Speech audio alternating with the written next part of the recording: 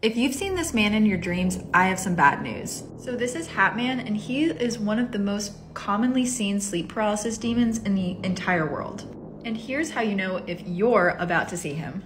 First, you'll wake up in the middle of the night and you won't be able to move at all. Like you'll feel completely paralyzed. Next, you'll feel a crushing feeling on your chest like something is sitting on it. And when this happens, it's going to be very hard to breathe. And at that point, there's nothing you can do. That's when Hatman comes into your room. Many doctors believe that Hatman is just a fragment of people's imaginations, but a lot of people think that he's shown up in photos like this one, or this eerie one that was taken on the day of these women's mother's funeral. In the next part, I'm gonna read some stories of people who believe they've seen him. If you see him while you're awake, run. So this story actually comes from a Reddit user who's a therapist, and this user had a patient who was coming in complaining of seeing Hatman at night. This patient would apparently wake up in the middle of the night to see Hatman standing at the foot of their bed, watching them sleep. And as a result, they were not really sleeping much. So the therapist prescribed some pretty heavy sleeping medication, and as a result, the patient starts getting a little better. But then one day, the patient comes in and just looks like they had seen a ghost.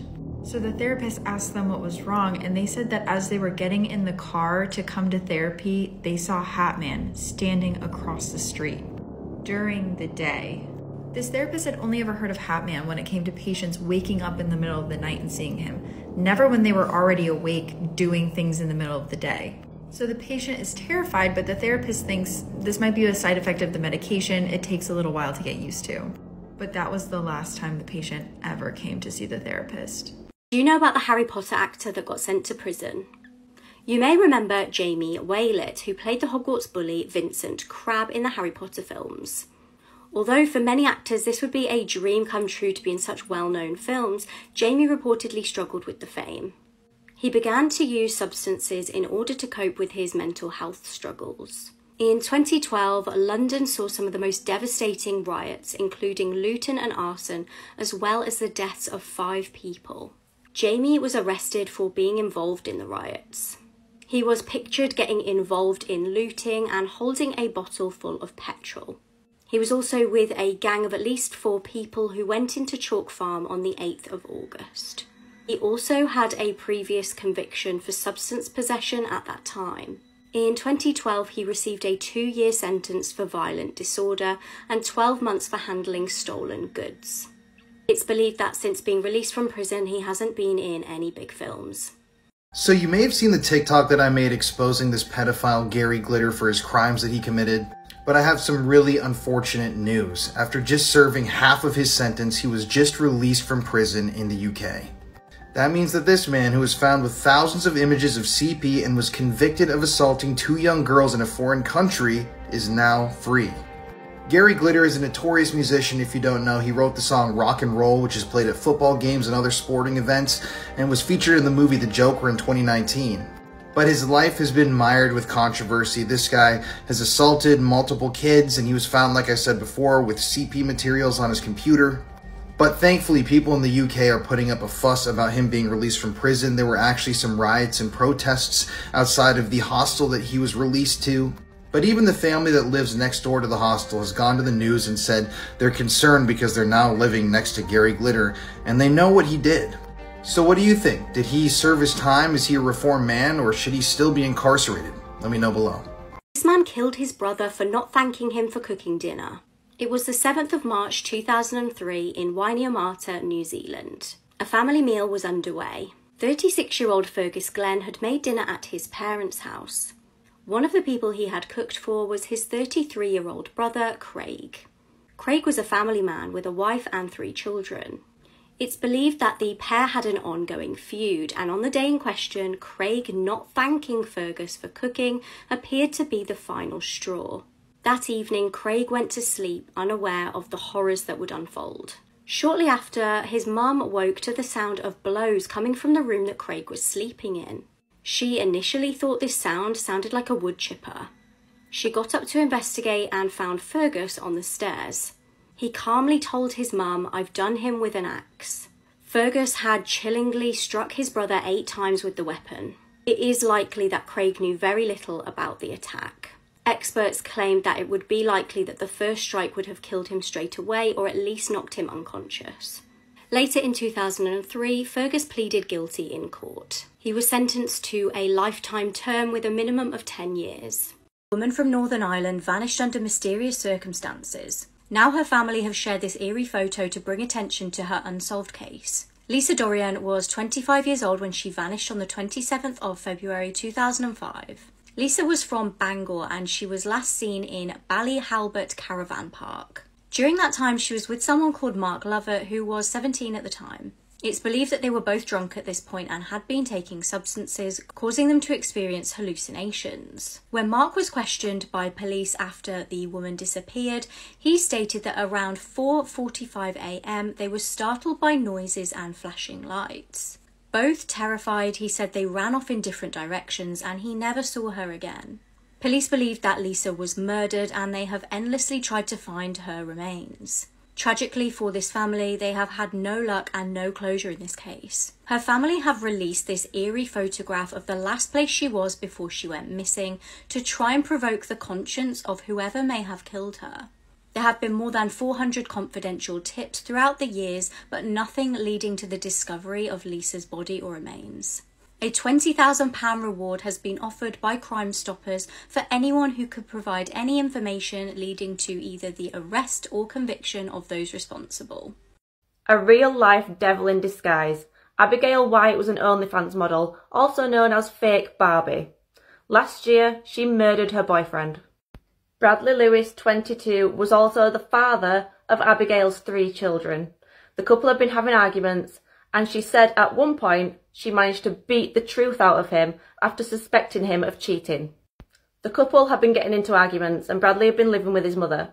They were at the park on March 25th, 2022 with their children when Bradley told Abigail he no longer wanted to be with her. That night they got into an argument at home and Abigail grabbed a knife from the kitchen and plunged it straight into Bradley's heart. Abigail then began screaming hysterically, which alerted one of the neighbours, who came round and found Bradley laying on the floor. She dialed 999 and started CPR. Bradley was rushed to hospital but sadly died the next day from a single stab wound to his chest. A post-mortem showed a 7-centimetre deep wound straight into his heart. Abigail was arrested and she told police that they got into an argument and Bradley had grabbed the knife from the kitchen. She said that she took it off him, went to the front of the house and she was going to throw it outside when Bradley came towards her, grabbed her hands and made it seem as if she'd plunged the knife into his chest. She told them that the wound was 100% self-inflicted by Bradley. Abigail pleaded not guilty, but police found voice notes on her phone, some of which were saying that she was capable of killing him and saying that the only way to get the truth out of him was to threaten his life. Abigail was found guilty and sentenced to life with a minimum of 18 years. Shockingly, she's actually managed to find a new boyfriend from behind bars and is asking prison officers to give her conjugal visits with her new man. These are pictures with the most disturbing backstories, part 5. This is Travis the chimp. And he lived with Sandra and Jerome Harold since he was a young chimp and was often treated like a member of the family. However, one day he exhibited unusually aggressive behavior, which made the Harolds call their friend Nash for assistance. But when Nash arrived at the Harolds' home, Travis the chimp suddenly attacked her. And the attack was extremely gruesome. Travis the chimp targeted Nash's face and hands.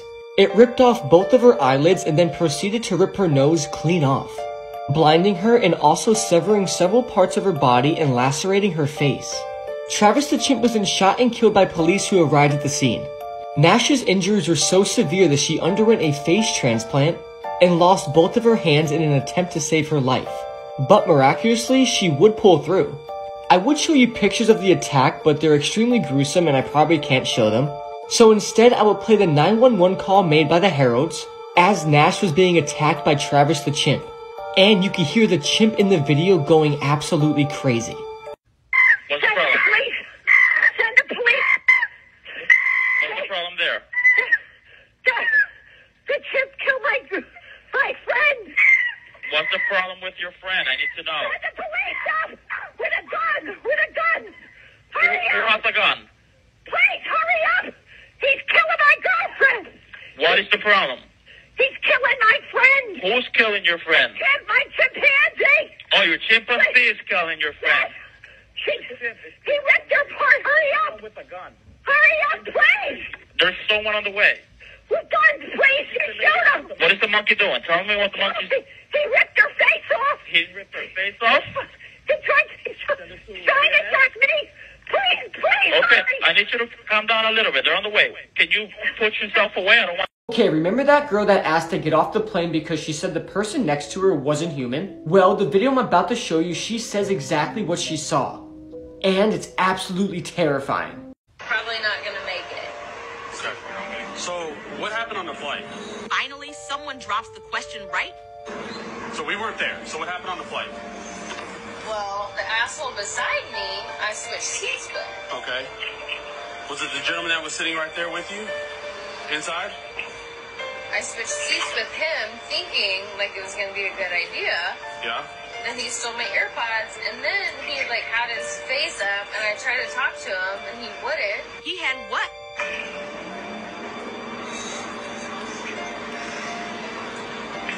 So were you in that other male, the one that got escorted out? Oh no, the other male never got escorted out. Yeah. This I did because I said I wasn't comfortable being on that flight with him. She did just push him basically on his choice. Like, not really wanting to pursue anything else. Getting all this. Do you have it all on screen record, please? Several times whether or not he wanted to continue or pursue. Shelby, do you have it all So on screen more record? than just take a picture with it. For him? Okay. So what's your plan now? Nothing. Wait till you see what happens. What do you mean? What do you mean? See what happens with what? What's your plan from here? I'm going home. I'm not getting... So you have somebody come to pick you up, or Uber, Does it Lyft? matter? Well, yes, because obviously we just got reports that you assaulted somebody by pushing the gentleman inside, okay? Wait, I assaulted someone? That's what multiple people Okay, so reported, okay? I'm So hold on, 5'2". hold Wait, on, hold on. I'm Okay. 5'2", 120 pounds. Okay, can you let me 5'2", finish? 120 pounds. Can you let me finish? Yeah. So the gentleman is not wanting to press charges, okay? Okay. Okay? So regardless, he's not wanting to press Wait. charges. Hey, could I hurt Okay. you? How tall are you? So with that being said, I tell you. Could I hurt you? so with that being said, Exactly. how do you plan on getting home? Because you can't hang out here. If you have no business at the airport, you can't be here. I don't want to be here. Okay, so who's coming to pick you up? An Uber. Okay, have you already requested it? I will gladly, Chris. Set alight and burned alive by his own mother. Andre was just 8 years old when he was murdered, with his 12-year-old sister witnessing the whole thing. It was March 2021 in Russia, and Andre's mother Anastasia was having an affair. Andre had witnessed the visit from this man, and when his stepdad returned home, he told him everything. There was a text message on Anastasia's phone sent to another man that said, "I'm married to one man, but in love with another," and this was just the proof that her husband needed to believe Andre. Anastasia flew into a rage, and after holding Andre's hand over an open flame on their stove, she took him outside and doused him in petrol. According to Andre's 12-year-old sister Natasha, the petrol was poured over Andre's head and it was filling up his mouth. He was asking his mum to stop as she lit the matches. She lit 3, which failed to take light, but the 4th one did, and she threw it towards his jumper and set him alight. He ran into the garden, engulfed in flames, and fell to his hands and knees. This is when Anastasia says she ran over and tried to put the flames out with snow. However, her 12-year-old daughter has a different story. Natasha said that after lighting the match, her mother said to her, "Let's watch how the scarecrow burns," and she had to stand there and watch as her 8-year-old brother was burned alive. Her stepdad then came running out of the house and put the fire out. Andre was rushed to hospital with horrific burns all over his head and body. He died the next day while being transferred to a specialist burns unit. Anastasia was arrested and was asked to reenact exactly what she did to her son. Он что в тот момент делал? Подождите. Стоял. Просто никаких не убежать не пытался? Нет. Лили куда? Вот так вот. На голову? Да, вот сбоку получается. Сколько примерно? Примерно не больше 200 грамм. Взяла спички. Ну, поджигайте спички. Демонстрируйте, как оно было. То есть Вот сейчас спичка загорелась, а у меня 3 спички не загорелось, загорелась только 4-я. И держа вот так вот спичку, 4-я просто загорелась кофта у ребенка. Я бросила спичку, у меня ребенок начал убегать в огород. Anastasia denied the murder of Andre, saying that she only wanted to scare him. В умышленном убийстве нет, конечно же. Напугать, но не убивать ребенка. Я не желала своему ребенку смерти. Так, значит, было суждено и ему, и мне. She was found guilty and sentenced to 15 years in prison. Her daughter Natasha is now in the foster care system.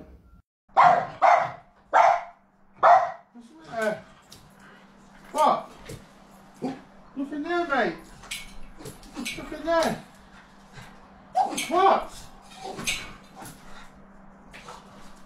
There's nothing there. This politician took his own life on live TV. This is Robert Bud Dyer, and he was an American politician who ended his own life in a live press conference. In the early 1980s, Pennsylvania discovered that its state workers had overpaid federal taxes due to errors in state withholding prior to Dyer's administration. A multi-million-dollar recovery contract was required to determine the compensation to be given to each employee. In 1986, Dyer was convicted of accepting a bribe from Computer Technology Associates, a California-based firm, to award them the contract. He was found guilty on 11 counts of conspiracy, mail fraud, perjury, and interstate transportation in aid of racketeering. And Robert Bud Dyer was scheduled to be sentenced on January 23, 1987, but on January 22nd, Robert Dyer called a news conference in the Pennsylvania State Capitol building in Harrisburg, during which he fatally shot himself, ending his own life with a .357 Magnum revolver in front of reporters. This was then broadcasted later that day to a wide television audience across Pennsylvania. And I'm going to explain the whole thing right now.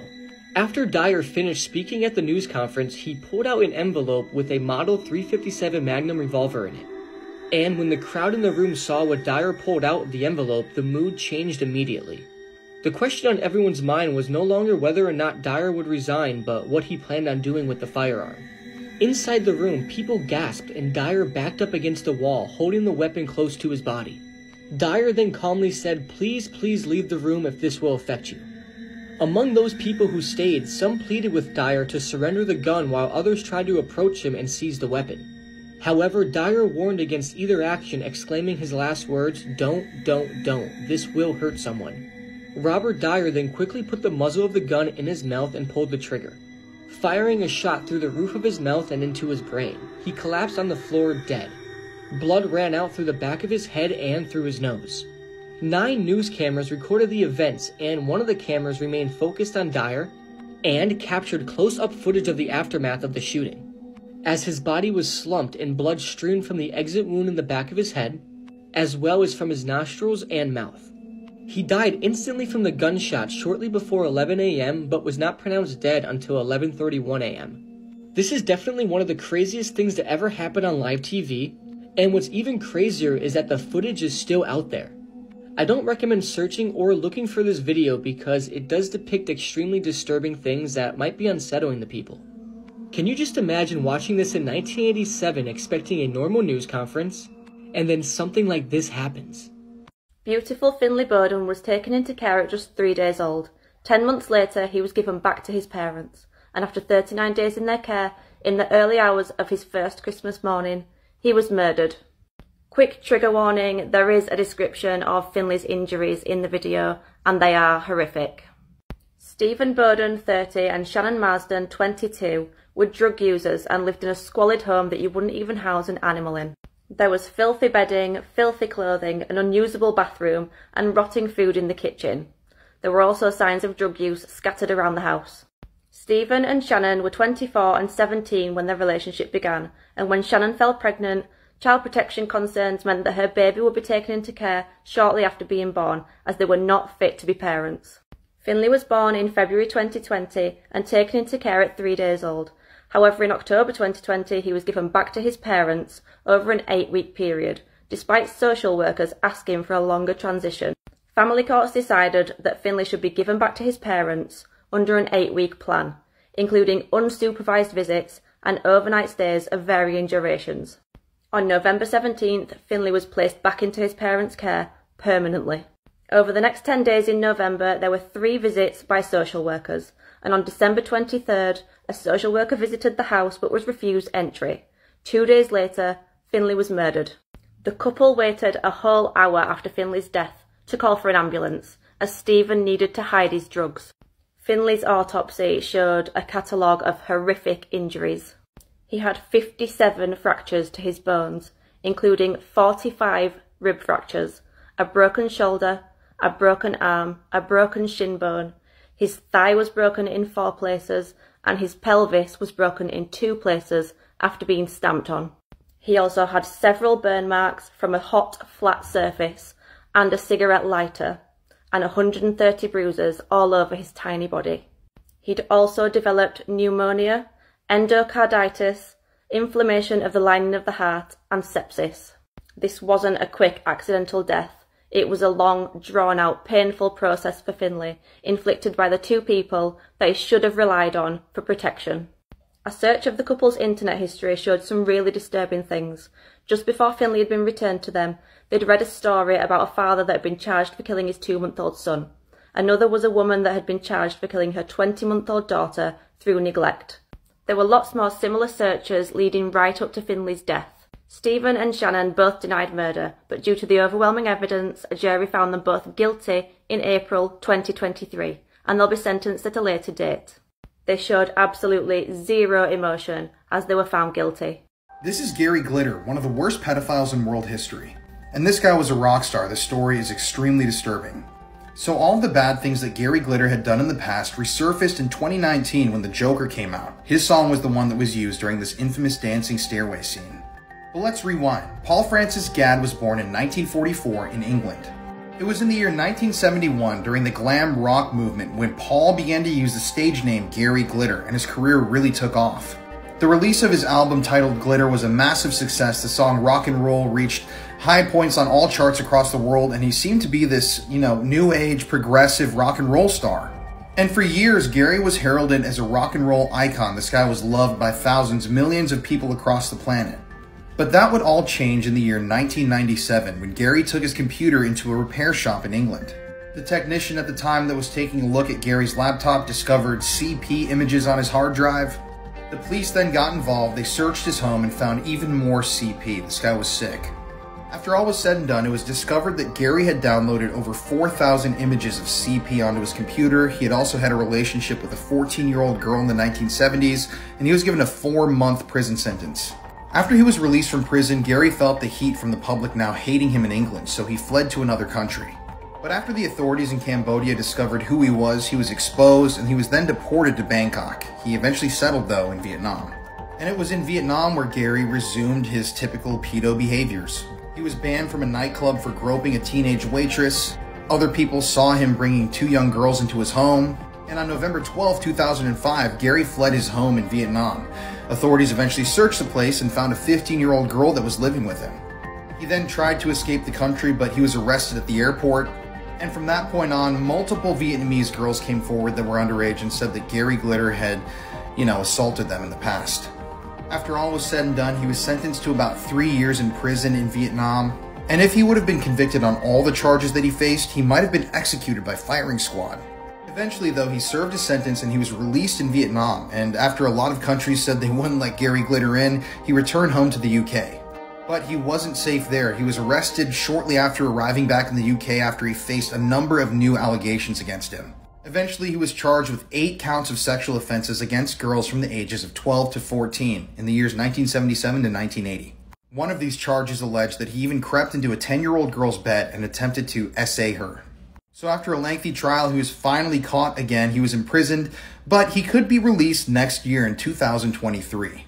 I know that the movie The Joker received a lot of backlash for using Gary Glitter's song because he was compensated with royalties, even after all of these things had happened to him. And yeah, this just shows that this guy was not and is not a good dude. This killer accidentally admitted to his crimes by accident when he forgot he was wearing a microphone while taking part in a documentary. This is how a true crime documentary exposed a killer. In 1971, Robert Durst met Kathleen McCormack and they got married. At the time of her disappearance in 1982, Kathleen had nearly graduated college. She was last seen by a witness at a dinner party where she appeared to be upset. She got a call from Robert and left. Robert admitted to having argued with Kathleen that night, but he said he put her on a train to New York and then never saw her again. Her friend called police to report her missing. Interestingly, Kathleen had been treated at a medical centre for facial bruises weeks prior to this and told the friend that Robert had done it. Robert had actually been dating someone else for some time prior to this and had been living separately to Kathleen. When her family broke into her cottage to try and find out where she was, they found the place had been trashed and her possessions put in the bin. Kathleen's family always believed that Robert was involved in her disappearance. In 2000, Susan Berman, a friend of Robert's, was found murdered. Now, she'd actually provided Robert with an alibi for Kathleen's disappearance. Now, pay really close attention to this next bit. Days after she was killed, a letter addressed to the Beverly Hills Police Department contained Susan's address and the word cadaver on it. On the envelope, Beverly was misspelled. Robert admitted in 2005 that Susan had called him shortly before her death to say that the police wanted to question her about Kathleen going missing. It's believed that Robert killed Susan to keep her quiet.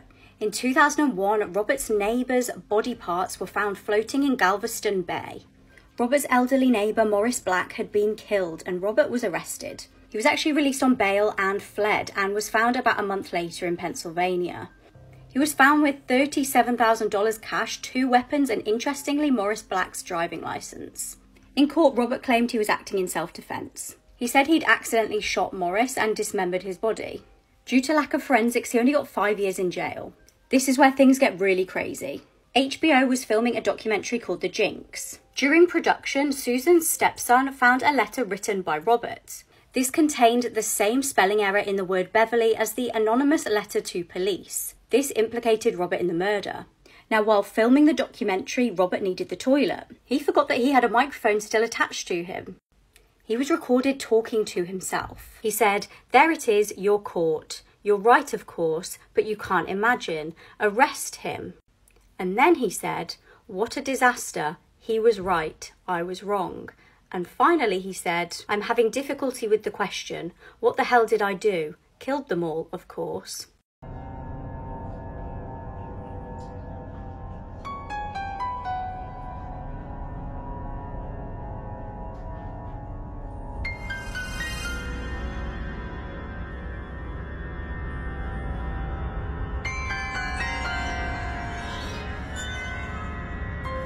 Family of this missing girl found out via the media that she'd been murdered, butchered and sold as kebab meat. This case will put you off ever eating a kebab again. Charlene Downs disappeared aged just 14 years old in November 2003.